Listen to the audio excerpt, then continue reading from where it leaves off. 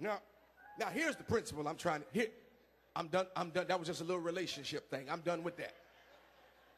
Some of y'all saying praise his name. Now, let me give you the principle.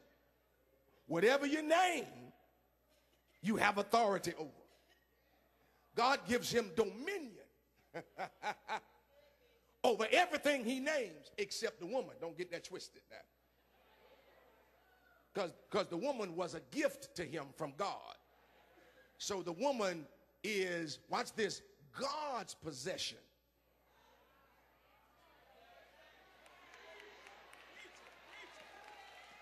All the sisters saying amen now. So he got dominion and authority over everything but the woman, because the woman was the one thing that was God's gift to him.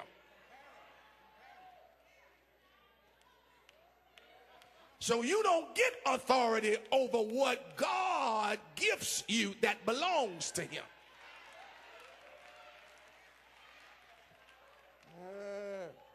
God, this is rough through in here. Let me give you the principle.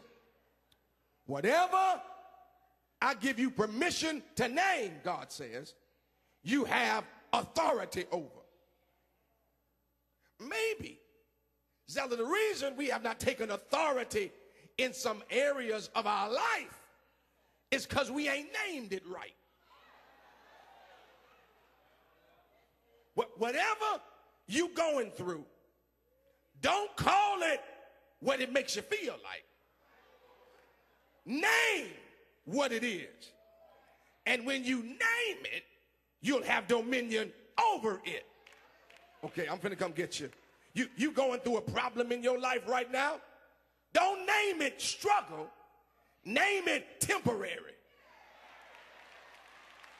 I thought I'd have some praying folk right through in here. Because if you name it right, you'll have authority over it. I wish I had somebody. I'm broke, but it's called temporary. I'm unemployed, but it's called temporary. I'm struggling, but it's called temporary.